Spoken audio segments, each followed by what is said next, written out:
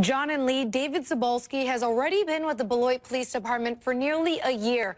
But now that he's officially chief, he says his work is just getting started. You look around, it's a beautiful community. And after a year, David Zabolski gets to officially call this place home. I've been through a couple processes, right? So I know that there are many twists and turns to selection processes. A selection process he's hoping to leave behind as he takes on some of the biggest challenges he's ever faced. A culture change is a very difficult thing. You see, Zabolski came in at a tough time. We learned really that they've had to endure a very toxic environment in which they frankly didn't feel comfortable expressing their concerns to anyone about the administration and the way this department was managed. Mismanagement turned into mistrust. There were some breaches in how we should have handled policies and procedures that were affecting the way we were doing business. Business Zabolski hopes to better again. This department has found its sense of urgency, it's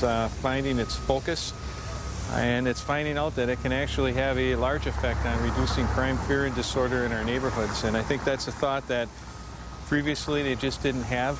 They didn't think they could, and they weren't encouraged to do so. The chief is rebuilding the department with promotions and even adding a new violent crime interdiction team. A task force, he says, is long overdue. Working every day just looking for current wanted suspects, wanted fugitives, working on any gang intelligence information, and looking at our gun crimes. We have a little bit of a issue in terms of guns that are purchased legally by some and then distributed illegally to others, and those are coming up in some of our criminal activity as well. But violent crime isn't the only issue. Gaining trust from even the youngest of residents is key. We're asking them to go out and proactively engage with people in their neighborhood so they get to know people, they get to know them. It just continues to create that bond between us and the community. So we have to create opportunities for them to do that.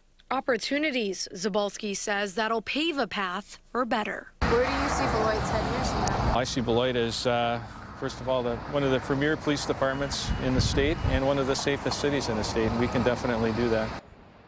As part of that effort for community policing, Beloit Police are holding 2 listening sessions this month.